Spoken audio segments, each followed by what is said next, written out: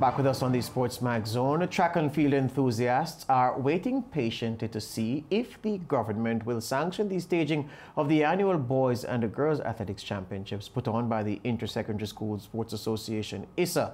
The event, known globally as CHAMS, was tentatively set for April 27 to May 1. The ISA president, Keith Wellington, appeared on this show earlier this week to say ISA has submitted the requisite plan, complete with measures to conform with COVID-19 regulations. But as yet, there is no word from the government. Some people say the government should simply inform ISA that, like last year, it is unsafe to stage CHAMS amid the pandemic. But yet others believe every effort must be made to give the high school stars a chance to shine. We are waiting to be joined by an important guest. For the moment, though, Lance, this is the debate as it has been set up. Some people saying, look, just pull the plug from now and move on with other things, while others are saying, no, you should wait until the very last moment before you deny these boys and girls a chance to build on their academic and economic future, as the case may be. Yeah, you said track and field fans waiting patiently, George, but a lot of them are waiting impatiently. Well, that's what I said. I said impatiently. You did? Impatiently. Yeah. Waiting impatiently. Yes. So, you know, the fact is that even last year, when I think there was reasonably clear justification to not have the meet, there were a lot of people in the track and field fraternity in Jamaica who felt that it could be staged. So if they were saying so a year ago, you know that they feel even more strongly now, having gone through a year of coping with the COVID-19 pandemic and the attendant issues surrounding it, that they feel that, you know, something has to be done. We just saw, as we showed you, the live corporate era meet, which SportsMax had broadcast a couple of weekends ago, that it was safely held and safely executed by the organizers, and the athletes got some good work in there. So there is a general feeling among the track and field fraternity that a display has been put there to show that the meet can be safely held. However, they aren't in charge of administering you know, guidelines from the government. And I guess we're on two different sides of the fence here, where the athletes and the track and field fraternity feel that it's safe to do so, but the government apparently is still not convinced. You know, one of the greatest things in life is self-interest. And one of the things most often misunderstood and not taken account of properly is self-interest. Because self-interest is at the heart of being a human being. It's at the heart of representing an organization and entities, at the heart of representing your own family, because it is why, Lance, if there are scarce benefits and spoils available, you are going to want to ensure that those scarce benefits and spoils are being directed towards your family and not my family.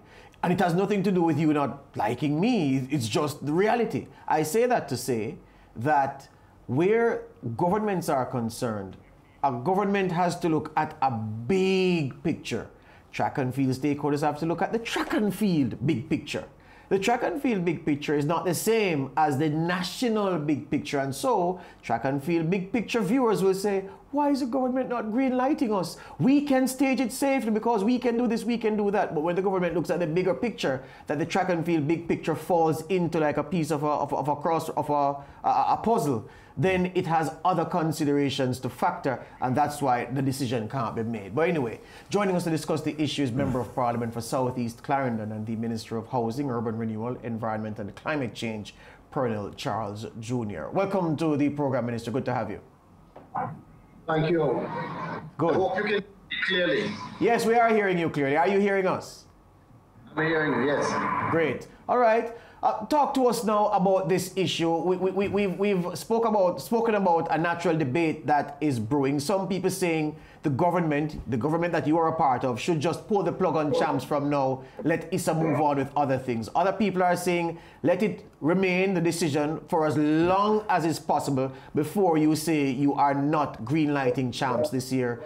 In the context of the benefit of CHAMS to the students involved, the guardians involved and parents, and the development of these youngsters, where do you sit on having CHAMS amid this pandemic this year? Well, I am in a very precarious position, George, minister in cabinet, who understands the full complement of challenges that we have that flow from the pandemic and the need for us as leaders to take bold decisions, which we know may have detriment, but decisions that focus on the welfare and particularly the health of our nation. But from the perspective of me as a member of parliament of a school like Ver Technical, and Bustamante, where we have several students who depend on CHAMS as a platform for them to be identified for scholarships, and also just this as one of these centric, just most important pillars of energy for the students to work towards. So I definitely want to find that balance where we can have a conversation today, because I was at Ver Technical with some of my brilliant champions who, if given an opportunity and do well, were talking to the coach as well, eager to know exactly what the position is. I spoke to Minister Grange. I know that we have, there's great effort to see that we can have the event, but we also know that the primary consideration must be at this time the health of the nation and ensuring that we are not doing anything that is going to place the nation in a detriment or in a position where we can spread. Minister, are you still there? Right. Let me ask you this. Given your proximity to the action, you've spoken to students, I'm sure, coaches, perhaps even the school principal at Ver Technical, the 21 times girl champions. What are they saying? Well, I think we've lost the minister there. The connection was a bit dicey. But Lance, he mentioned Ver Technical, one of several schools in his constituency. Ver Technical, of course, 21 times champions of girls' champs, first winning it in 1967. So they have a lot to lose if champs can't go on.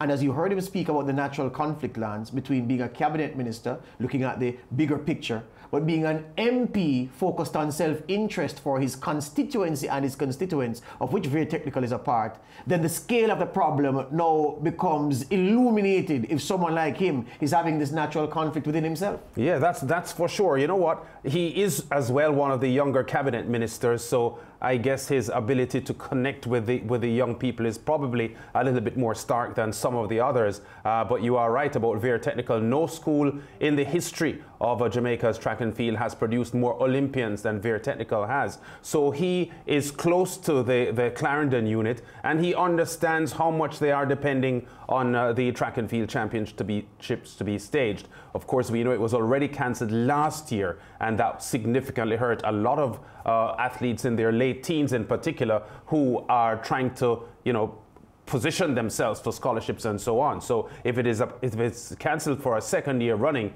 it will hurt even more. Minister, before we lost you there, we understand you're back on the phone. We were saying that we were asking, given your proximity to the athletes themselves, coaches, principal, senior people at Ver Technical and other schools, what are they saying at this time about the possibility that they may not get the platform of champs for a second straight year? Well, I can tell you, they unequivocally want champs. There's no going around. They want us to find a way to put in place some mechanism or solution that allows them to have champs, have the opportunity to be seen, have the opportunity to express the result of all of the hard work that they've put in. But they do appreciate, after all of that, they will say to you in the end, but we understand. We get the considerations, we get the concerns. So again, it is really for us as a country to step back and look on our circumstances and to say to ourselves, can we put in place some formula that creates that judicious balance where we can have our students engaging in this activity safely? For me, I'm a scientist, George, you know that. That's my core study. And so I go to empirical data, I go to the to the technicians and to the experts. And so I would be guided to ask the health experts if they believe that any of the students will be placed in a deleterious position if we allow them with protocols to engage in champs. If the answer is no, then I would give my full support to it. But let me ask you this. Are your cabinet colleagues seized, Minister, of this fact that the cancellation of champs for a second consecutive year could represent arrested development, and some young girl, some young boy could have that scholarship opportunity pass them and not have that chance come again? And because of that reality, every effort needs to be made to give champs a chance of happening. Are they seized of that? Well, let me put it this way. Any cabinet that has Olivia Babs-Grange in it is fully seized of those issues because she is a champion, and you know that. She is the epitome of advancement of sports. But the reality for us as a cabinet is that insofar as we all desire and would want to see champs, we also have that ultimate contemplation of the priorities of our country. And we have to look on it from a wider perspective, not just seeing it for the benefit that is there for the students in terms of, as I said, being magnified for scholarships and having the glory and the historic experience of just enjoying the atmosphere of champs. I understand. Believe me, I'm a Jamaican. We all want champs.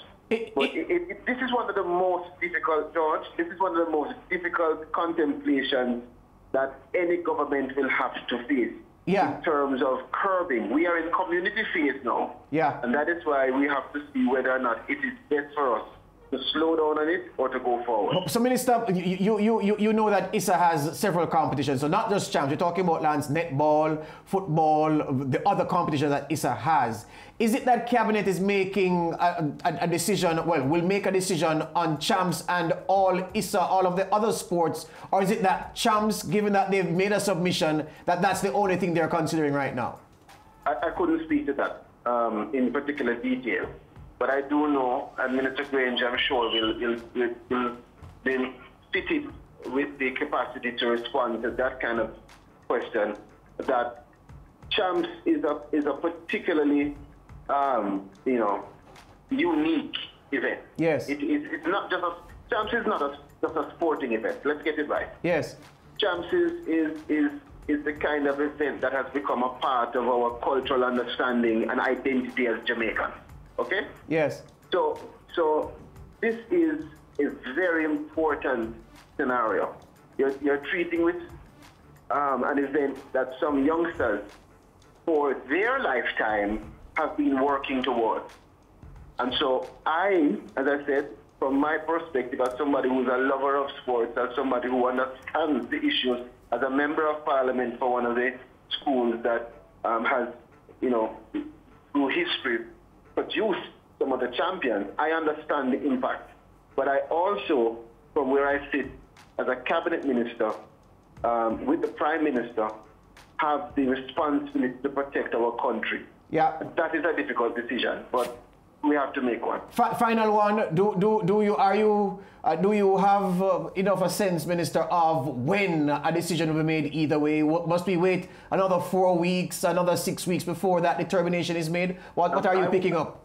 I'm going to give you a very general response because I would prefer to leave the specific to my cabinet colleague. But I think that you'll see a decision in not just short order, but very short order. MP speak, cabinet speak. All right, thank you very much for your time, Minister. All the best to you. Thank you. All the best to you both. Good. Lance, you did play some football with the minister in Barbados when you were studying law, didn't you? Yes. The Jamaica team and the JASAC team for the competition. It was a CARICOM tournament every February. Was he any good? He was okay. We take a break back in for the SportsMax Zone.